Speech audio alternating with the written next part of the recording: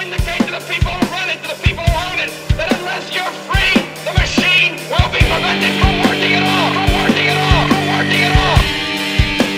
Don't lay down and die because a new world order, the business of the day for the elite when they're coming to take your freedoms away. Well, hello again, human beings from the planet Earth. You know, I saw this meme earlier and I said, what a wonderful idea, you know? I mean, that's pretty much how I go about it. I don't really give a fuck. I'm going to go wherever I want to go within reason, you know, if I'm able. But you really can't do that. Well, anyway, I want to throw this idea out there to you, okay? I just noticed, you know, like half of the states are standing up against the federal government, refusing to take in Syrian refugees. And I know you have all kinds of justifications. Your economy won't sustain it, blah, blah, blah. Yeah. Where in the fuck were you when your government was bombing the fuck out of those Syrians? And I know, only a small portion of them are actually affected by the war, and the rest are ISIS, and they're coming to kill you. Oh, that might be. Yeah, the people might have had enough of your shit by now that they want to infiltrate us on our own land and wipe us out because we don't deserve to fucking exist. How long now? How many countries bombed the fuck? Huh? Really?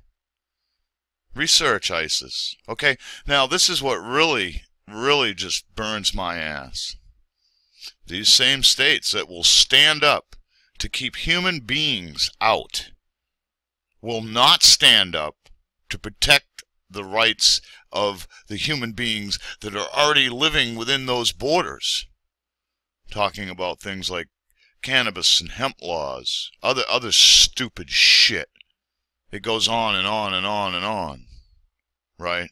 Forced vaccinations, whatever. You know, you got to have a permit for this and a permit for that, and you can only do this or that on your own fucking land, and you got a repeated tax on everything, and come on. Come on, what in the actual fuck are any of you thinking? You're going to stand up against the government and not allow humans in need to dwell among you. But you won't fucking stand up to take back your own rights.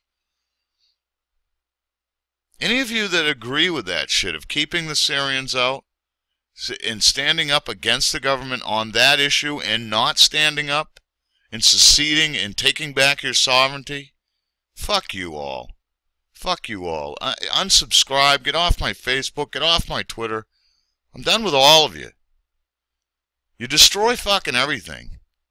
But you won't stand up for your own self. This is ridiculous. It's absolutely ridiculous. 200 years of dropping fucking ballots, and we're here now. And half of you, actually it's probably only about, what, a third of you that even vote? But a third of you are getting ready to drop that ballot again. Surely you'll fix it this time. Fuck your system. Much love. Many thanks, and please, wake the fuck up. How much longer till we destroy and kill everything, including ourselves? That's what you need to think about. I'll see you soon. Put your bodies upon the gears and upon